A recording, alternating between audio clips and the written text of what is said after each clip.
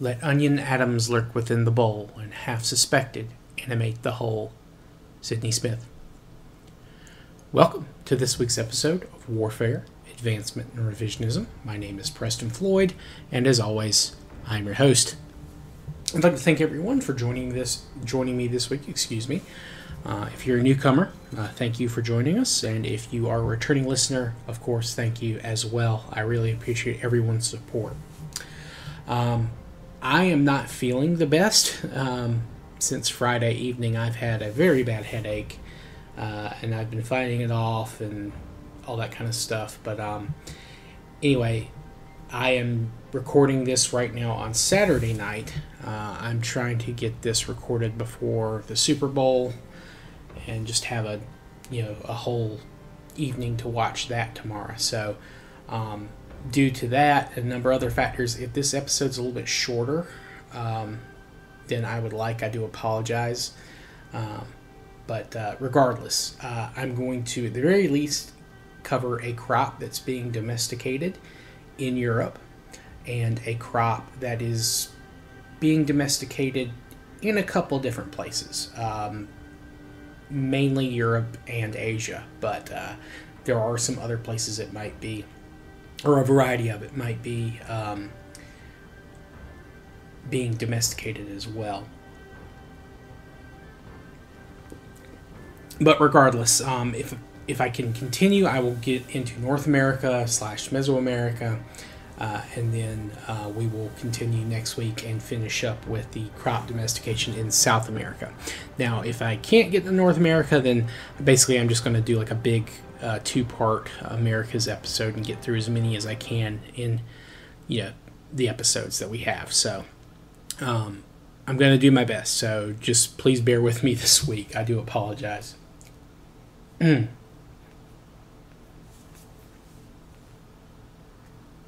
So, to start off this week, we're going to be talking about spelt.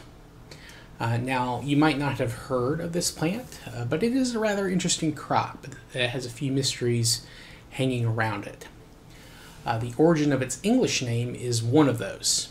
The English spelt existed in Old English, but where it came from isn't agreed on.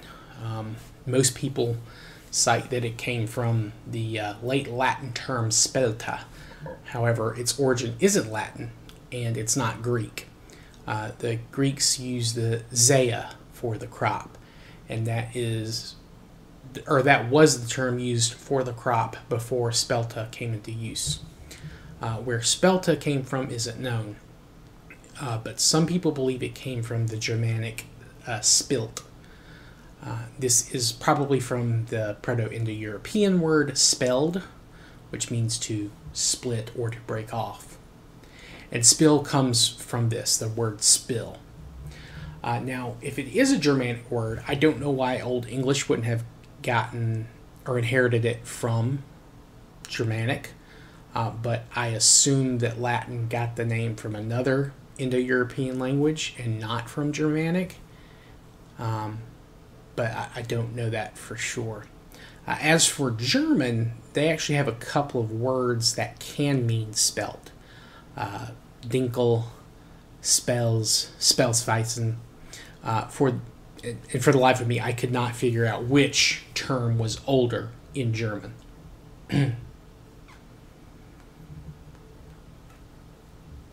Now, regardless of the etymological mystery, there are more interesting mysteries about the crop. That is where this crop comes from both genetically and geographically. Now, genetic testing shows that spelt is actually a hybrid of a semi-domesticated or early domesticated strain of what was probably Immer. Now,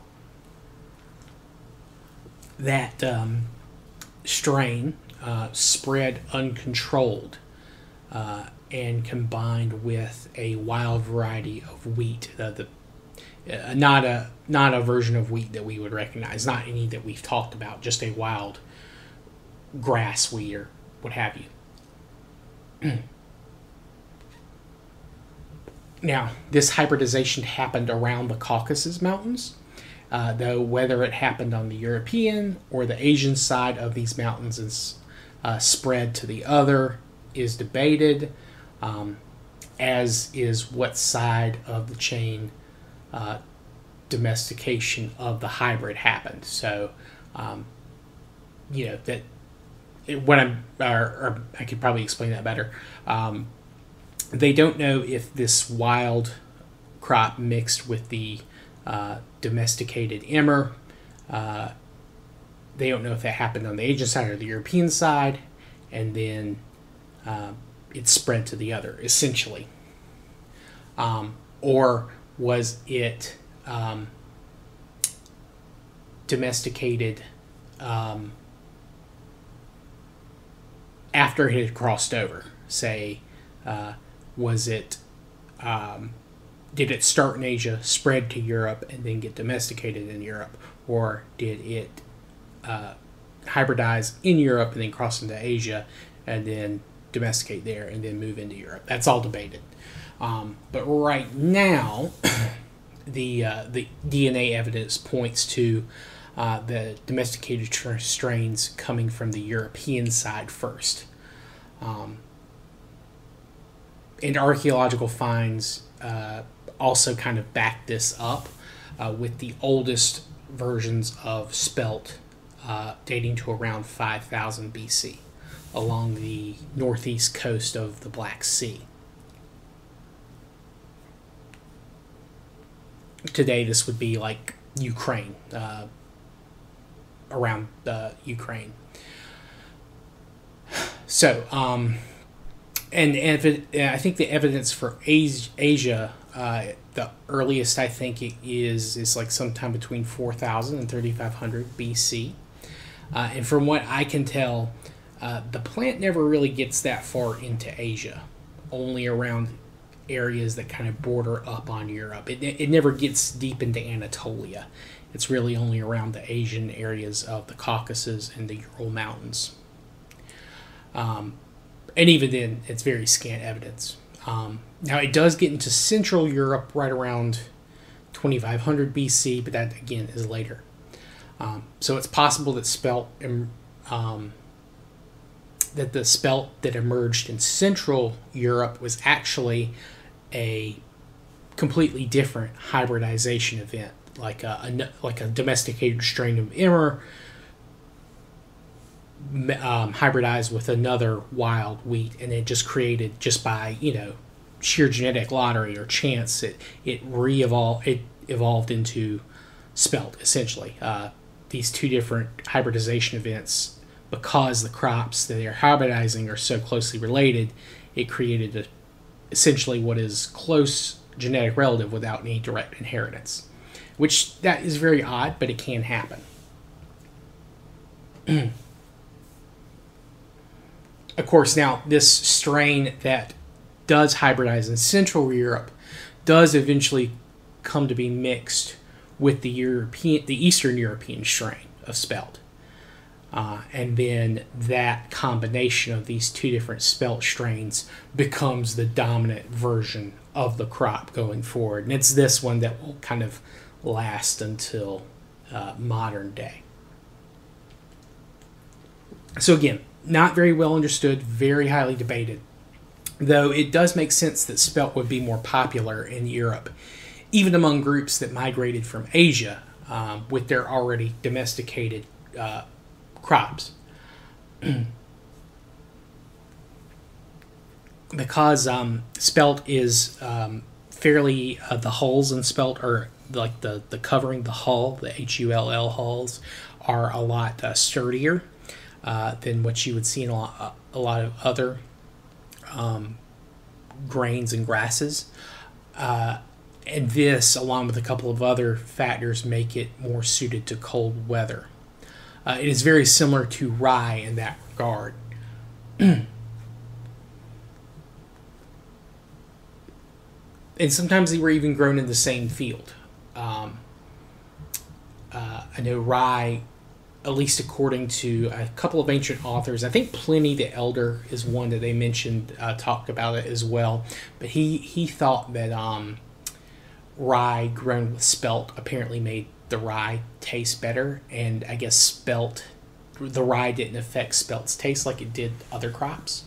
And this might be because spelt takes a lot longer to grow than some other crops do, especially rye.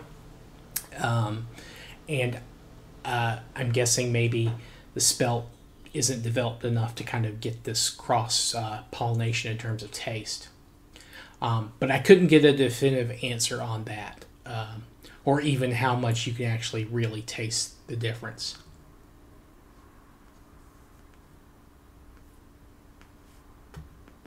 Now, as time goes on, spelt becomes less important for reasons we will discuss later. But today, spelt is only grown in large quantities in a couple of places in Europe, and in smaller amounts in other places, almost entirely in Europe and the Americas. Although I think I read somewhere that it was kind of becoming more popular as kind of a healthy alternative, or a more healthy grain. How true that is, or how much it is people trying to make a trend, I'm not sure. But the reason I choose to bring spelt up is, again, it's a European crop. Of course, we don't know if it's Europeans domesticating it.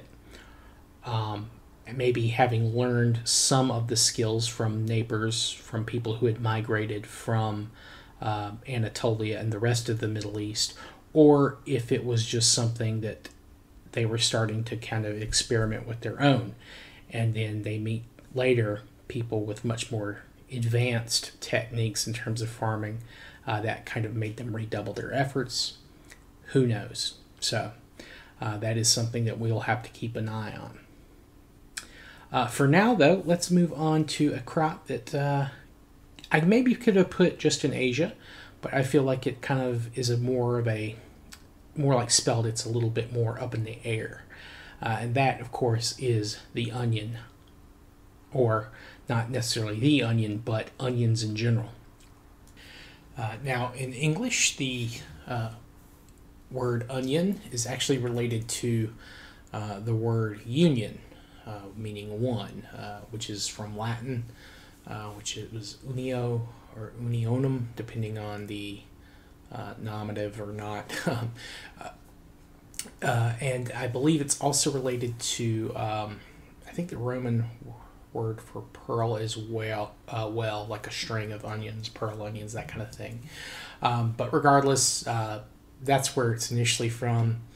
I think there are some other terms for it. Kepa was a Latin word, but that's a loan word for an unknown language. We don't know where that was from. And that's the source of cive in Old French, which is what we would call like a chive, essentially. Now, onions probably were first domesticated around 5000 BC, or at least that's the earliest evidence. It's probably much older.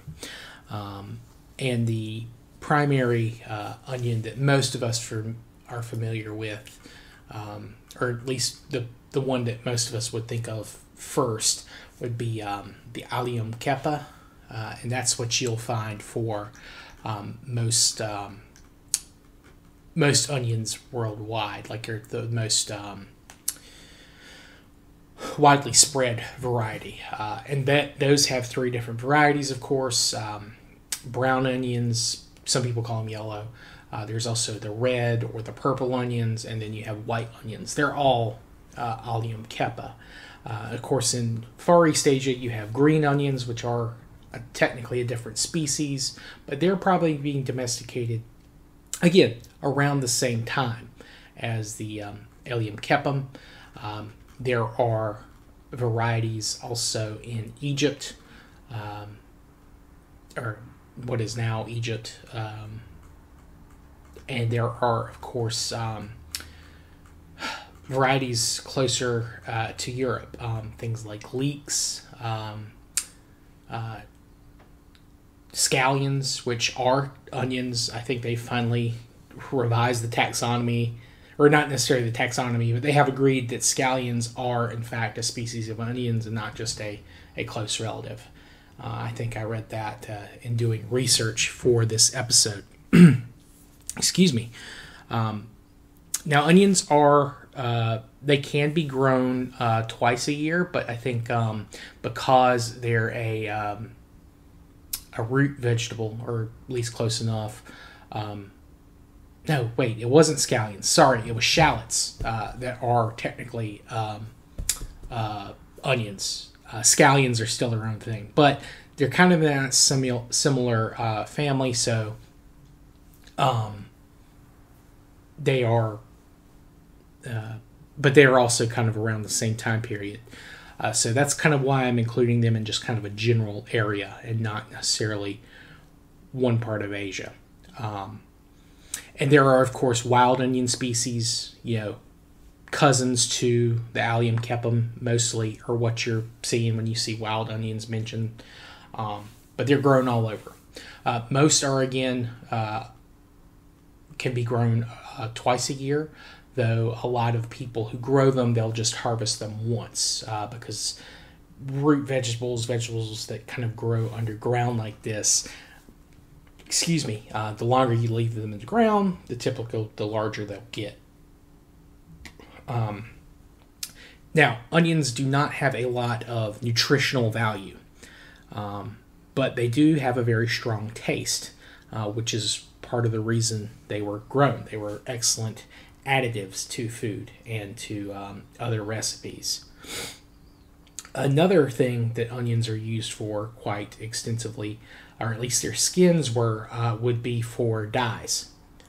They do make a good cheap dye, especially a good brown or yellowish dye, was one of the primary reasons that they were grown.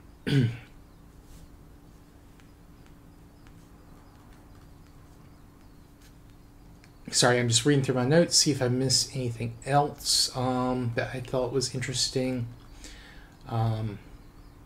Oils. They can be used as oils as well.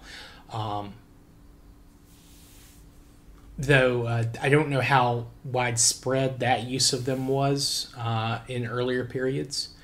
But onions also, interestingly enough, do have some level of religious significance because they are spheres and how they are connected. They have those interlocking rings. They were seen as like a representation of the world by the Egyptians. I think in Egyptian religion, onions were kind of seen as like a metaphor for the world. Again, the Latin union is related to the word for onion. So, all these rings kind of connected together also kind of had a not necessarily a religious function for Roman theology, but more of maybe a Roman socio-political explanation. Onions have layers, as it were, as does society, I guess. But that's just kind of a general thing.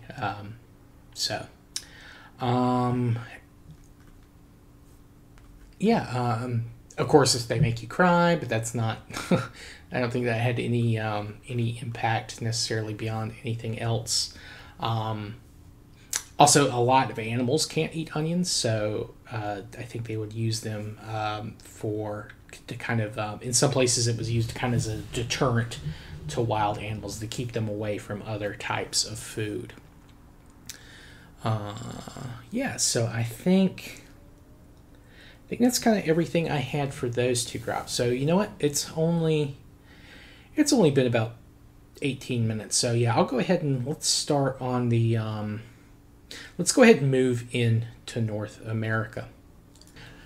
Let's start with squash, or in general, let's start with gourds because I mentioned it, but like the bottle gourd, which has been domesticated in both the Americas and in Asia at an earlier period, they are technically all Cucurbita, which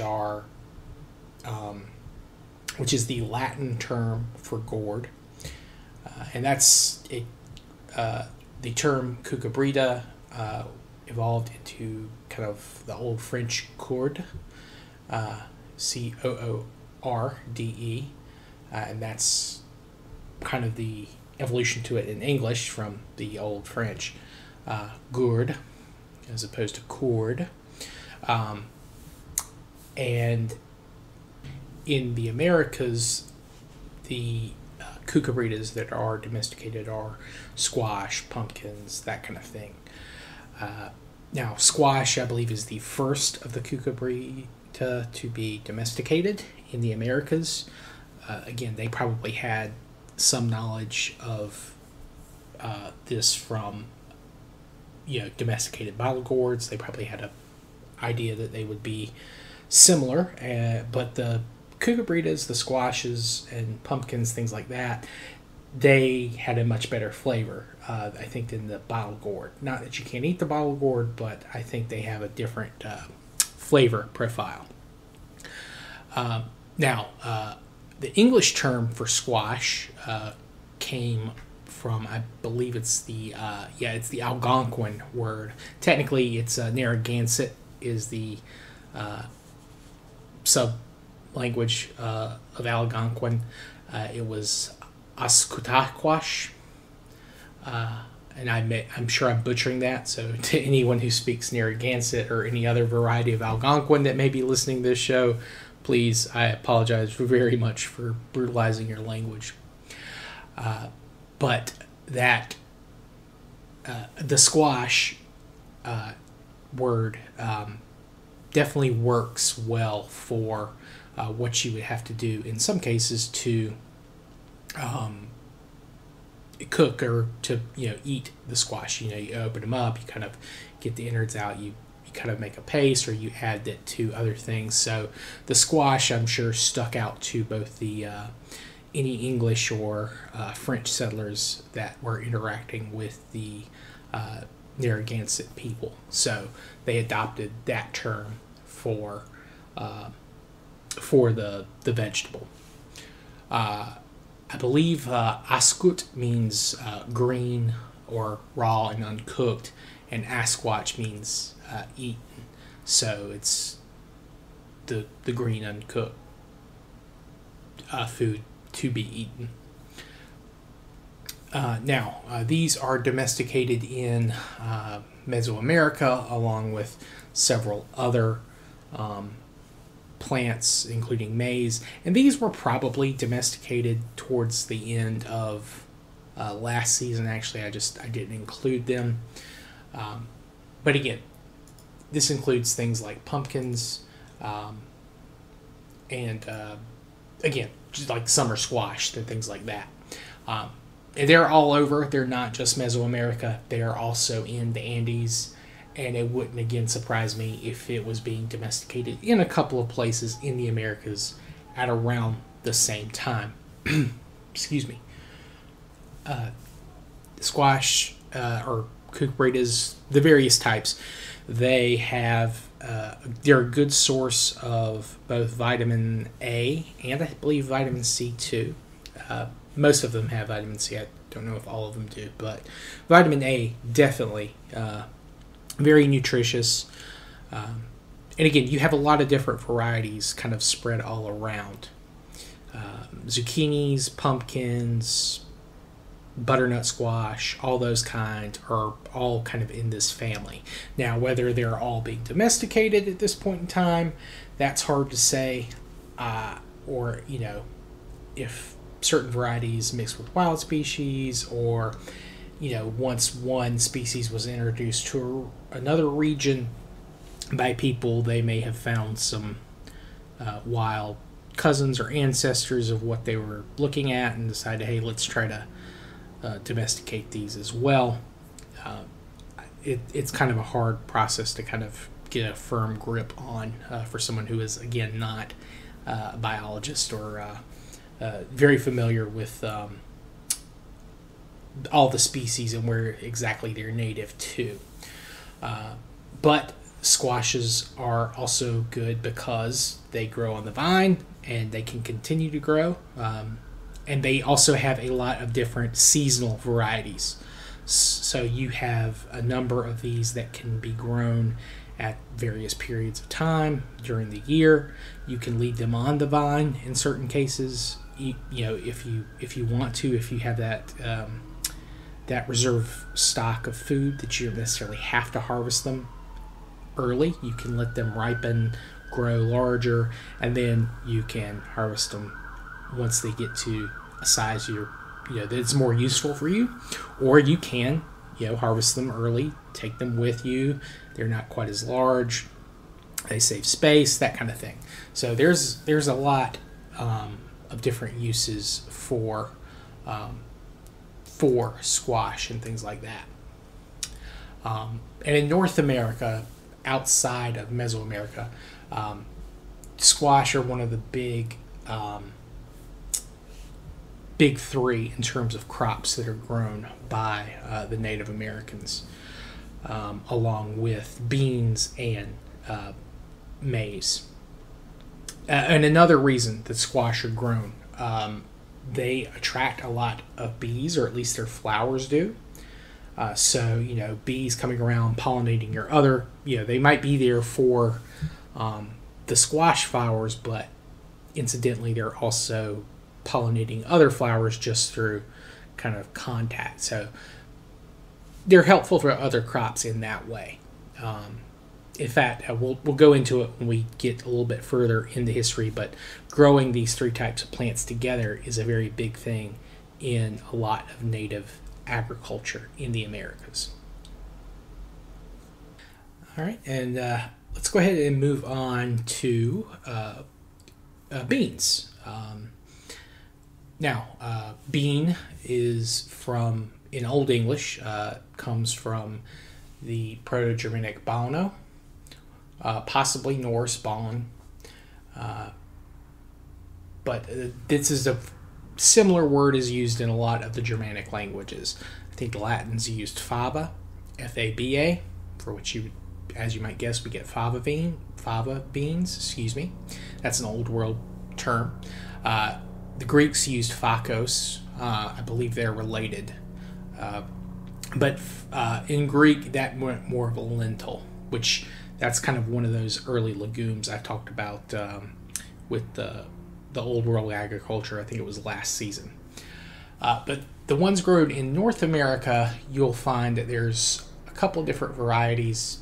Now, I think I touched on this when I was going over the Americas, but initially it was thought that there were two different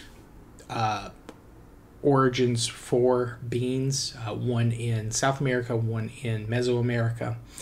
But I think now the genetic evidence is showing that, well, no, it looks like it may have been domesticated first in the Mesoamerica area, and then some of that got taken south, and then that interbred with a lot of wild varieties or hybridized with a lot of wild varieties in South America, and they formed two distinct lineages from that point on.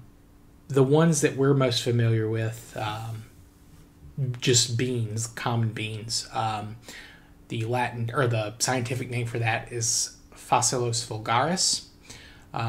These are the ones that you're probably most familiar with if you were to look at them and see. These are the ones that grow up the trellis and grow up stalks and things like that. There are, of course, many varieties, but that's the big one that you'd find in the Americas. The North America, excuse me. However, there is another type of bean that is grown in Mesoamerica in the drier climates, and that is the Phaseolus actifolius. And this one it's a little bit more suited to drier climates. So you see this out in the drier areas of modern Mexico, the American Southwest, what have you. And they're all descended roughly from the same source in Mesoamerica. Now, how old the actifolius is, I'm not sure. Also, you might sometimes hear these called as taperi beans.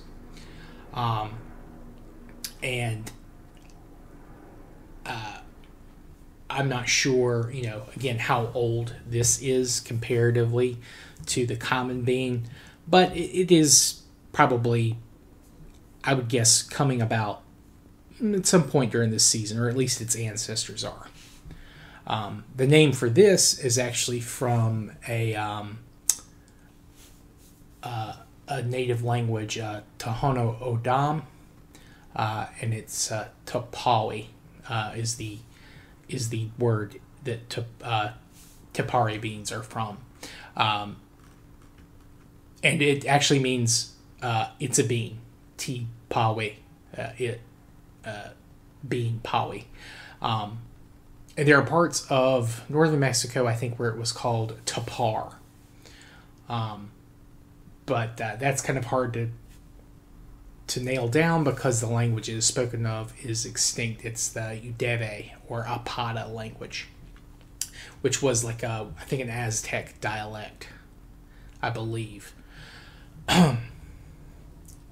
So that's kind of what we have so far for North America. Episode right now is around a half an hour. We still have a crop to discuss here for Mesoamerica, and that, of course, is corn.